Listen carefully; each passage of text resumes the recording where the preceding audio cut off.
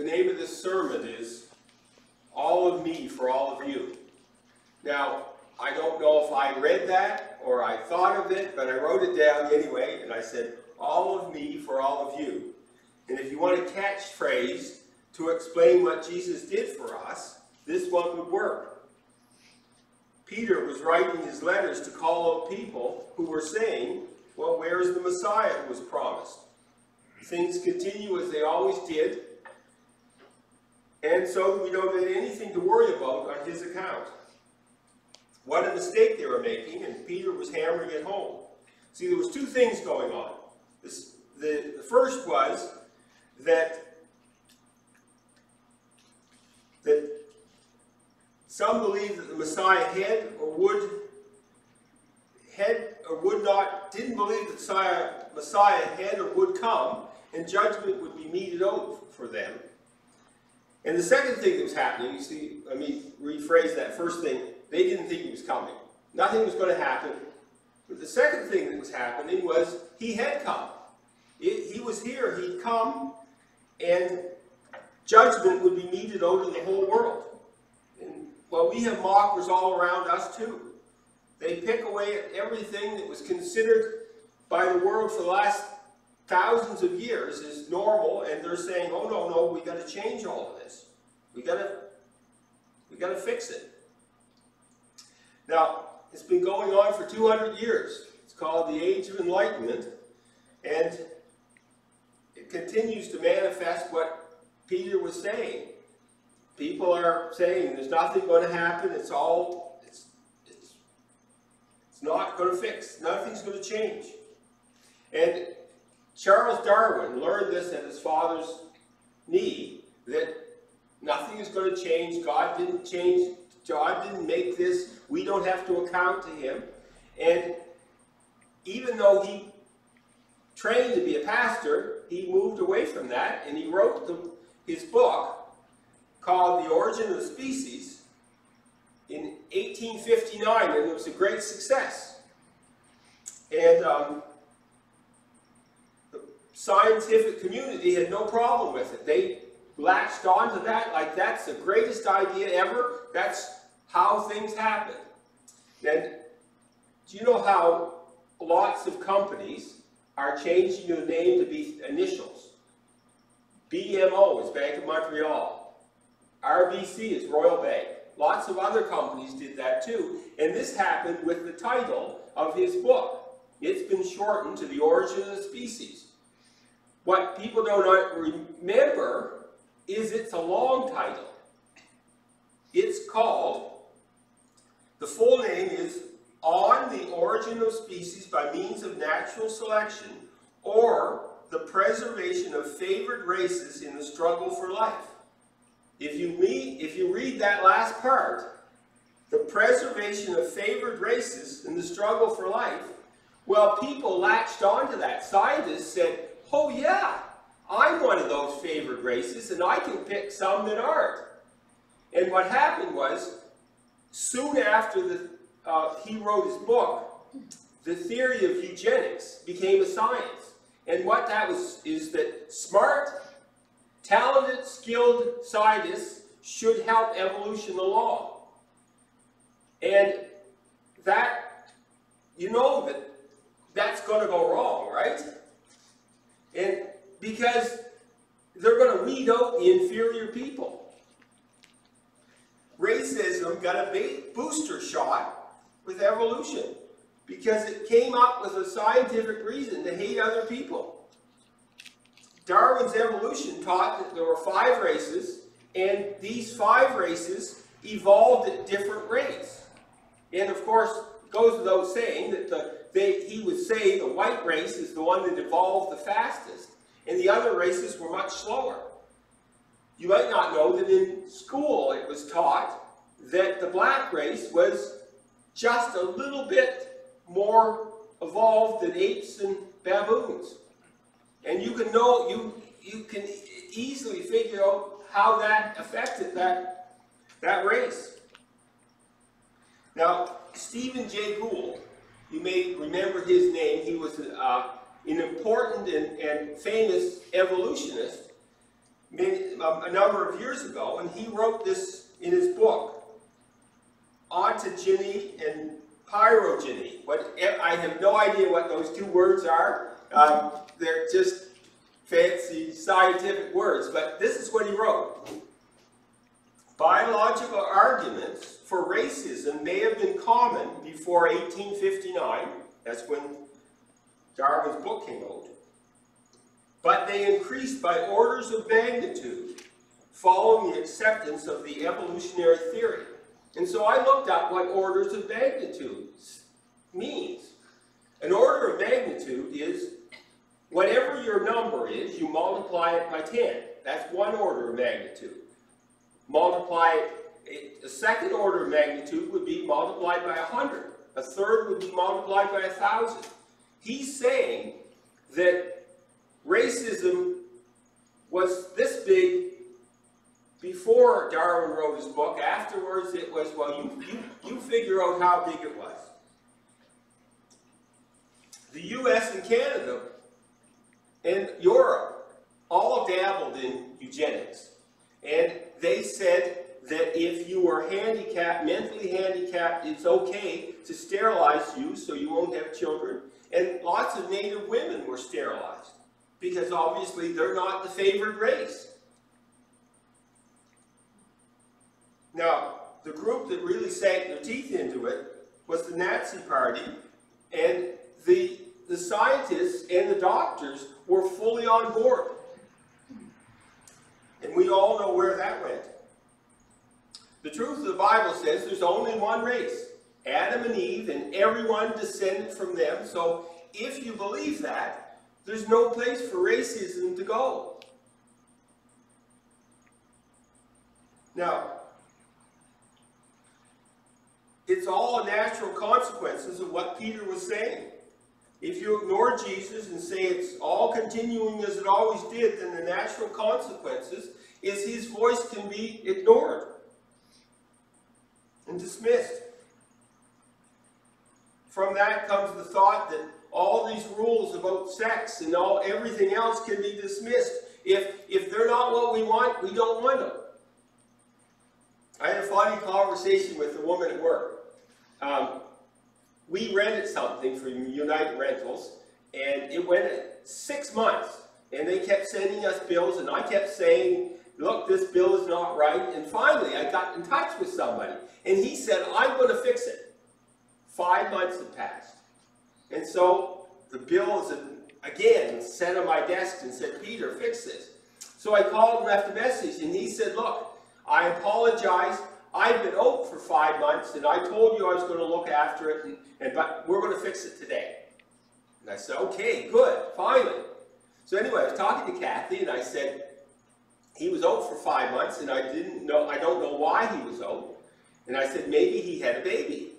And she said, yes, men can take maternity leave. And I said, no, men can have babies now too.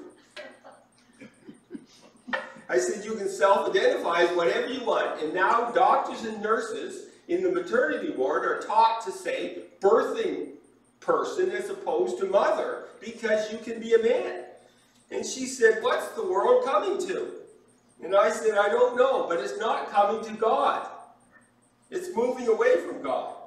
And that's what this text is about. Peter was warning the church that false teachers were coming, and so be on your guard. And we can do that. The false teachers are still around. They didn't all die out in Peter's time. So let's look at the passage. Number one, another reminder. Verse 1 and 2 says, and now, beloved, the second letter I'm writing to you, in which I am stirring up your sincere mind by way of reminder, that you should remember the words spoken beforehand by the holy prophets and the commands of the Lord and the Savior spoken by your apostles. Well, we see these letters from Peter and we think, yeah, I like that. It's good information. But we forget that he had a limited lifespan. He knew that he was going to die, and he was taking his time to write these letters because he knew that wolves would come to steal their assurance. He knew And the devil knows that he can't steal your salvation. Your salvation is assured, but he can steal other things from you. He can steal your confidence in the truth. He can steal your resolve to keep yourself pure and obedient to the will of the Lord. He can steal your willingness to share your most valuable possession, which is your salvation, the truth of salvation that everyone needs to hear.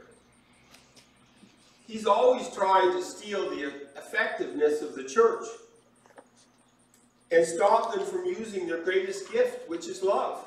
Well, Peter is writing this to say this is nothing new. This is all, the prophets told this, the disciples told this. This information has been around forever. But he knew he would die soon, and he wanted his church, the people of the church, to continue in the love of the Lord. And as it happens, they did. Or we wouldn't have the Bible in our language. We wouldn't have all these words saved for us. So, he was saying, be on your guard. False teachers are coming, and we can be on the same. He wanted the church to hold fast to the truth and resist the scoffers. In verse 13 of chapter 2, it says, they counted a pleasure to revel in the daytime. They are stains and blemishes, reveling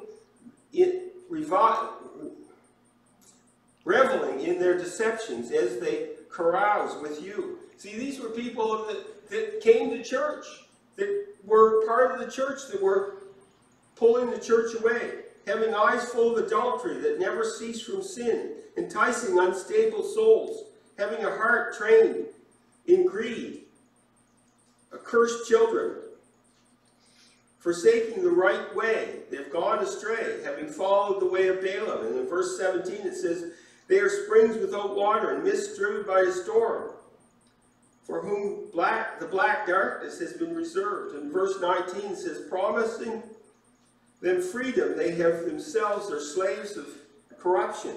You see, these people were in the church, and Peter was saying, look, I only got a certain amount of time, but I want to warn you that they're there. They're trying to pull you away.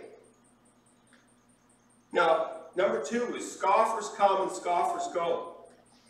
Verse 3 to 6 says, knowing that first of all, in the last days, mockers will come with their mocking, following after their own lusts, and saying, where is the promise of his coming? For ever since the fathers fell asleep, all continues just as it was from the beginning of creation. For when they maintain this, it escapes their notice that by the word of God, the heavens existed long ago, and the earth was formed out of water and by water, through which the world at the time was destroyed, being flooded with water. I used to go to exercise at Hillside Church. We had a Mondays and Thursdays, and that was before COVID, obviously. And I would go, in the winter, I would wear shorts and sweatpants over them because minus 20 is too cold to be out in shorts and a t-shirt. But then you'd spend an hour skipping and weightlifting and all of these things, and at the end of the hour, I was warm enough to carry my coat and the sweatpants under my arm and go out in shorts and a t-shirt. And I would stop at Canadian Tire and people would look at me funny, like, why is he at minus 20 in shorts and a t-shirt? What I was doing is I was pretending like it was summer. And I could, but I knew that if somebody said, hey Peter, I haven't seen you a while, stop and talk in the parking lot, in 3 minutes I start to get really, really cold. You see, that was the problem that was happening. Peter was dealing with people in the church. He knew that they were false teachers, and reality would catch up to them. Just like it would catch up to me if I stood outside for very long in shorts and a t-shirt. He knew that But in the meantime, he was warning the faithful to be on their guard against him.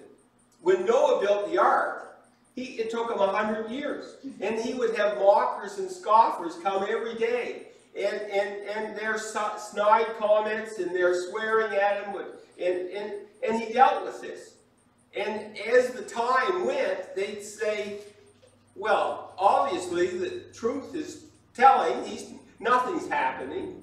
But then, as it got closer to that 100 years, they would see the ark is done. And it may have taken months. You know, we don't think about this, but they put pitch inside and out. The ark is like 700 feet long. How long does it take to go like this with pitch all over? Maybe months. And these people are starting to say, you know, he's getting this ready. And they would still mock him, but it would be less, it would be a stretch. And then the animals came and showed up. And they'd still mock him, but it's less convincing, you know. When he says, God is going to do this, and here's the animals. And then they watch the animals go in, and the door close, and then all of a sudden it wouldn't be, you know, less convincing, even to themselves. And then when the rain came, and the fountains of the great deep opened up, it would be less, the swearing would be less of a derision against Noah, and a realization that he'd been right, and they missed the boat. I had to add that, they missed the boat part. I expect that you've seen videos.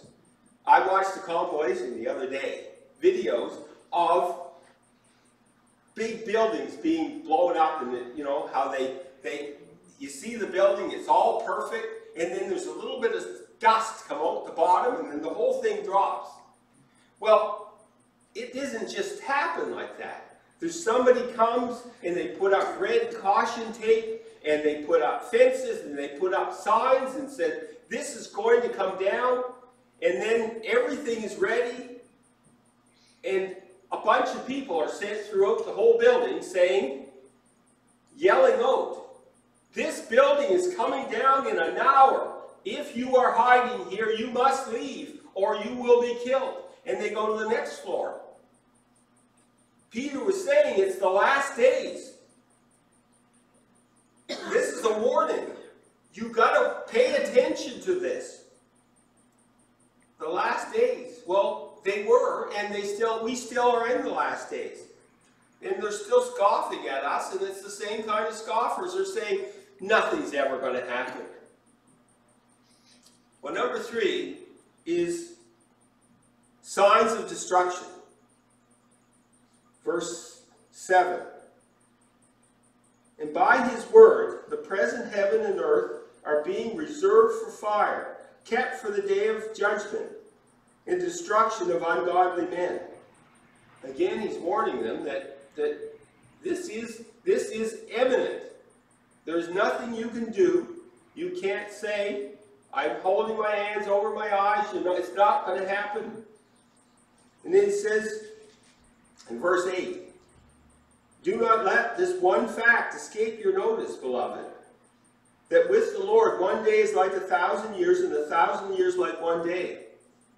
The Lord is not slow with his promise, as some count slowness, but he is patient towards you, not wishing for any to perish, but all to come to repentance.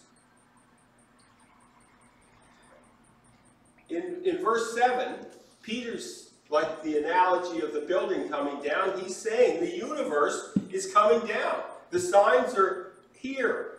It's going to happen. You need to get out. And he was met with derision. Scoffers are saying, like they did in Noah's time, that God is not going to do anything. People think, well, God is really too busy to worry about. He's got the whole universe looking after it, so he's too busy, and he really hasn't got time to make sure that all of his people are following all his rules to keep them safe and help them be kind to each other. He's got no time for that. And really, they haven't got any very good arguments to convince you that God is not in control and God is not watching. But they have one argument that is a reasonable argument. And that argument is us. They say, if God can't look after and make sure his own followers stay on the straight and narrow, why is he going to worry about us? And it's true. We're all sinners. We all fail. But even though it's their best argument, it still fails. Think of it this way. There's a tavern right up here. There isn't, but just think of, go with me. There's a tavern there. And you know Bob goes up to the tavern and he gets drunk. And he walks home. And he staggers quite a lot. But it's only a mile. He's walking home and he's going like this and he's waving, weaving, but he's on the right road. His house is down there. He gets to his house, he goes up his driveway and goes in his house. In the same way, even though we stagger, even though we are not on the right road, we're still going to get there. You know, people say, I could never worship a God who allows all this evil in the world. And still, they say, well, I don't want you to look at my evil. That's inconsistent, really, you know. You have to say, God, you need to look after this evil, and my evil is just as bad as others, and you need to make sure that you fix that too. No? I've heard this verse used often, verse 8, that says, do not let this one fact escape your notice, beloved, that with the Lord, one day is like 1,000 years, and 1,000 years is like one day. People use that to say, well, that shows you that the 6 days of creation could be a billion years. And my answer to that is, people say, you can make the Bible say anything you want to as long as you take it out of context, and this is a perfect example of somebody doing that. Now, time is something that God created. He created DNA and atoms and the moon and the stars and everything, and he created time. We look at time as something that's not like this. That's not like glass or water. Time is separate, but it isn't. Did you know that time, if you're at sea level, like we are right here, and you're watching your watch, and there's another identical clock at the top of Mount Everest, they run at a different time.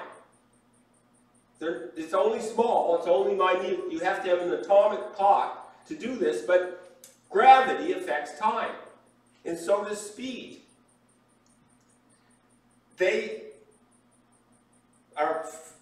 Scientists are fairly sure that, but obviously they can't test it because no one can go at the speed of light.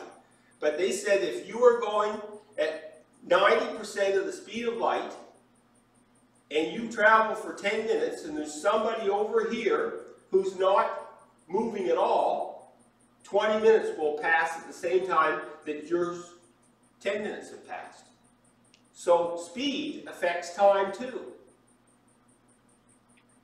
Well, in Genesis it says that God moved on the face of the deep, and on the first day of creation, he made light, and he also made time.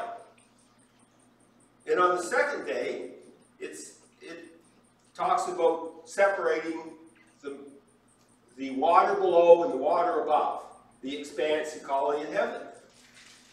Well, scientists theorize that in that moving the water from below to above could have moved it at many, many times the speed of light. And all of a sudden, those stars that are out there, that people will say, well, that's 100 million light years away. It takes light 100 million years to get there. And they're saying it's 6,000 years after God created the world, so they're saying, well, obviously the universe is millions of years old. And the answer is, they both can be true, in that if God moves light faster than the speed of light, at what time to create this, let me try to explain this quickly, is the fact that it can be taking millions of years for that to get there, but on Earth, where we are, it only took a short time. The stars appeared on the 4th day, and they're millions of light years away. The point was that whether this is interesting and whether you believe it or not, God can make time work any way he wants. He made time. And if it works that way, and we understand that that's the case, that's really interesting. The other thing is God works outside of time. I thought this, and it was really an interesting thought when I came up. When I thought about this is, if someone said to you, tomorrow, I'm going to get you to take into account everything. I want a complete account of what you do tomorrow. And you say, okay, I can write down, I got up at 7:15, I had my breakfast, I went to the bathroom, I had a shower. And I said, oh yes, and I want you to write down every thought you thought. And you said, well, that's, I don't know if I can think that, because I'm thinking the thought about writing down the thought, and I've got to write down the fact that I thought about the thought. Impossible, right? But God would have no problem writing down and putting down and knowing everything you thought and did for one day.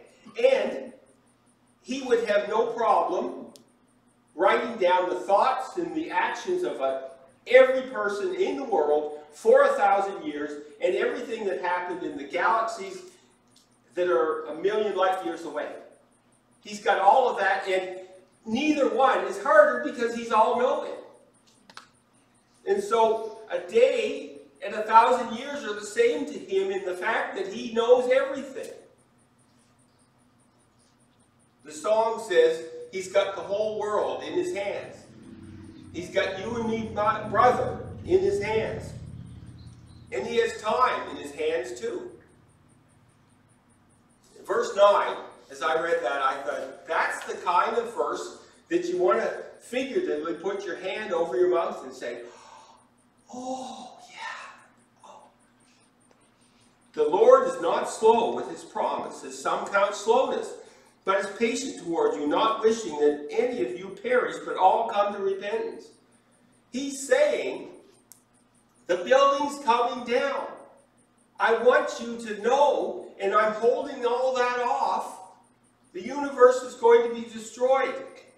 But I'm giving you time to repent, and you're wasting that time. It flies in the face of reason. Think of this as there's a fire coming. Your house is surrounded by woods. The fire's coming, and God is slowing the fire, and he's holding it back, and he's saying, get out of your house with your family, and you say, yeah, but my favorite show is on, and it's only an hour. No, you don't do that. Soon the way will be blocked, and the time for repentance will be past. So what can we do with this? Well, we live in the same kind of world that Peter lived in. A world, for the most part, that doesn't believe in God. As they did before the flood, they're figuring if God did exist, he's too busy with other things to keep track of all our thoughts and actions. As I said before, if he can't look after us, they've got a good excuse, but that's not really a good excuse.